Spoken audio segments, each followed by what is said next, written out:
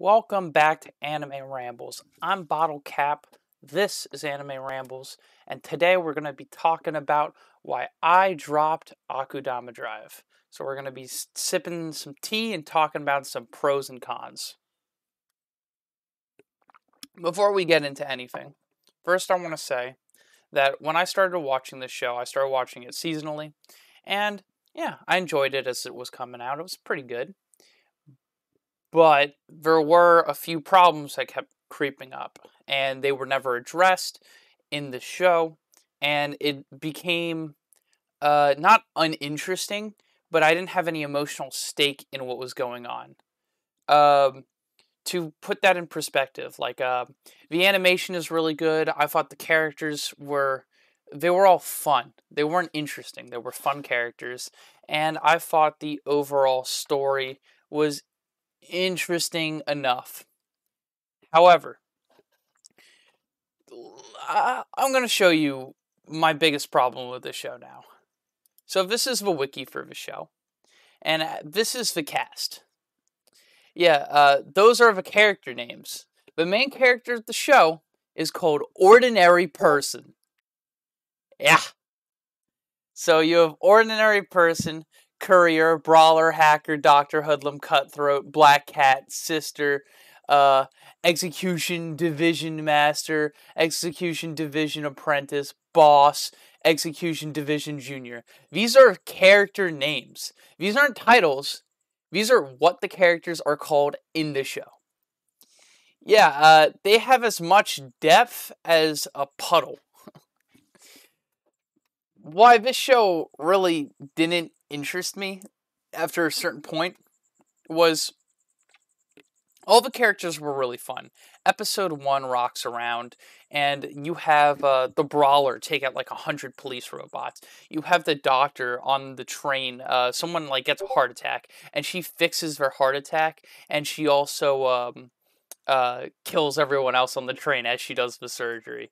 And they all do crazy stuff, and they're all impressive characters.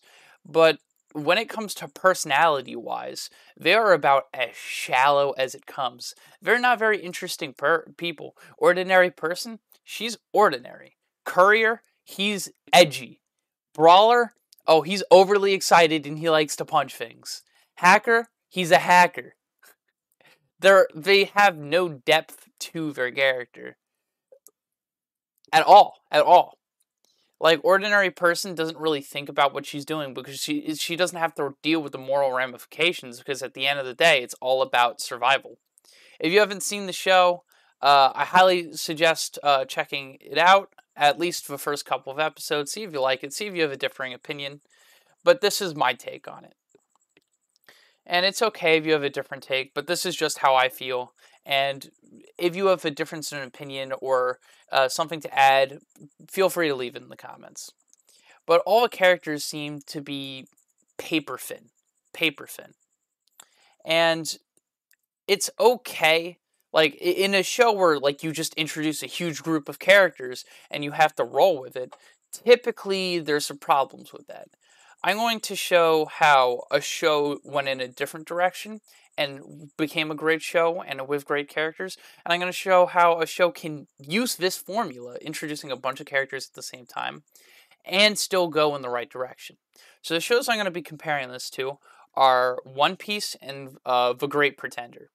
So One Piece does something completely different.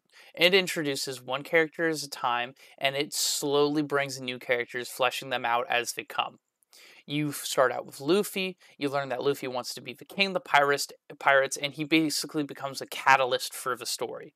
None of these characters are really catalysts. They're being pushed by the plot. They have no desire to do this. They're being forced to do this, and the ones that aren't being forced are being paid.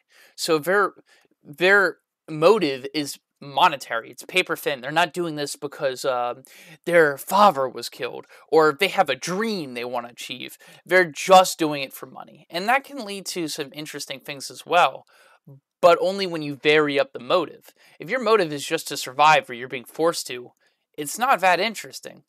And it started getting interesting around the point where I dropped it, but it didn't get interesting enough plot-wise in order for because the characters weren't carrying the story up until that point. Just the animation, the fight scenes were. And it gets up to this point where if you don't care about any of the characters, why does it matter if a character dies or does something cool or survives or achieves something if the character has no motive or value besides being a comedy or being cool? It doesn't hold your attention. And if your character doesn't hold your attention, they aren't a well-written character.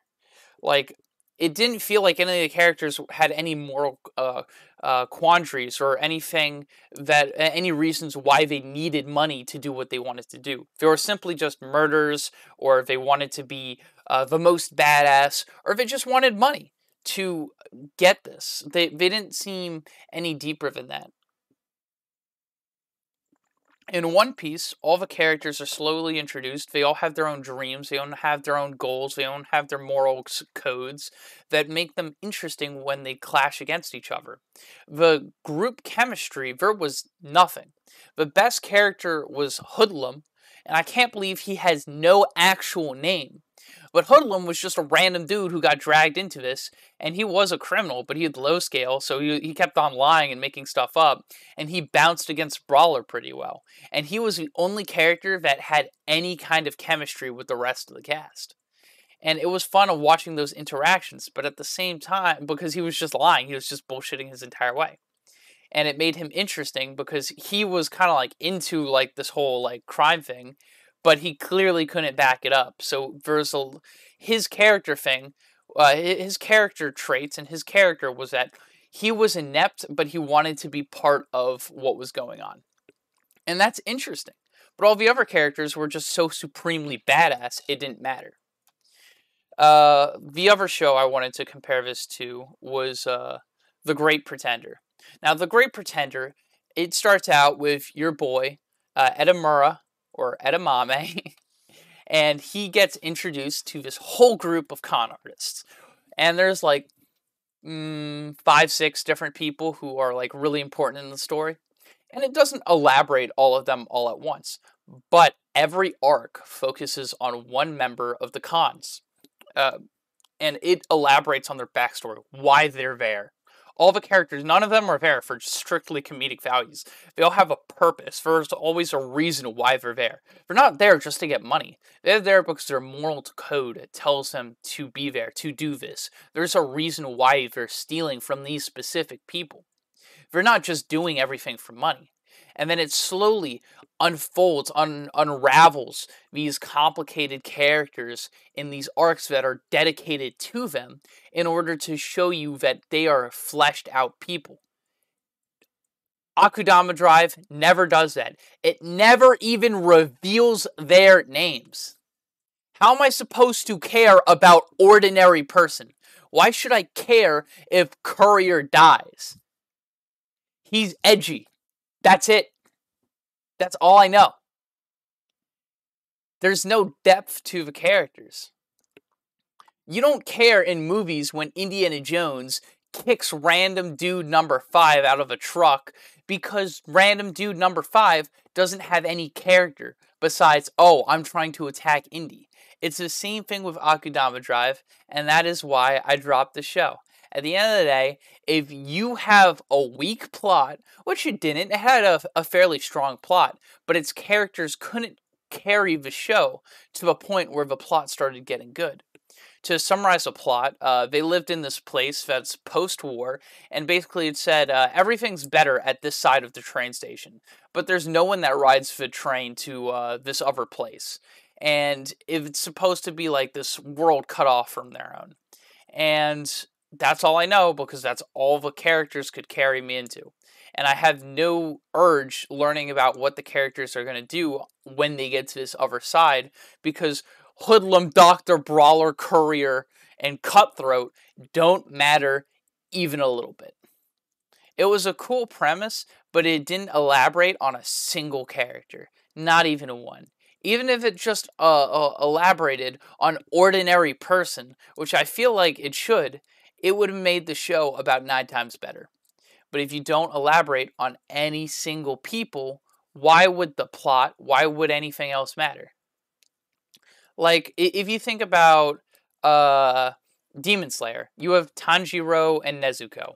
You care about these people. You know the tragedy that they went through. They have comedic value. They're fun to watch, but you know why they're there. You have emotional stake in Nezuko not being hunted by the demon corpse. You have emotional stake in Tanjiro being able to achieve his dream of turning his sister back. You have emotional stake in why Zenitsu is a coward and why he's trying to push past it. These characters mean something to you because you know why they're there, what they went through, and what they're putting on the line in order to achieve their goals. But in Akudama Drive, there is none of that. So even if like Muzan is a cool villain and he's doing interesting stuff to try to change the world and trying to look for like the ultimate demon or whatever he's doing, it doesn't matter because the characters trying to stop him are paper thin.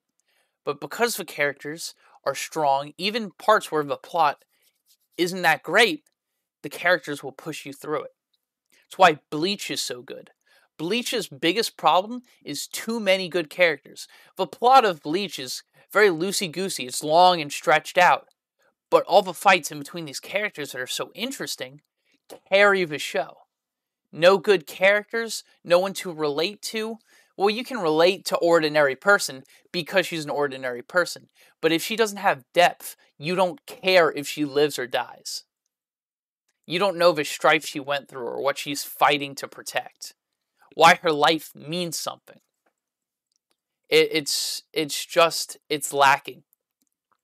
And that is why I dropped Akudama Drive. I will probably never get back to it. I thought its opening was But these are just my thoughts on the matter. If you have a differing opinion, leave it down in the comments. If you like the video, hit like. If you dislike the video, hit dislike. If you want to see more anime rambles like this, subscribe. And I hope everyone has a good day. See y'all next time.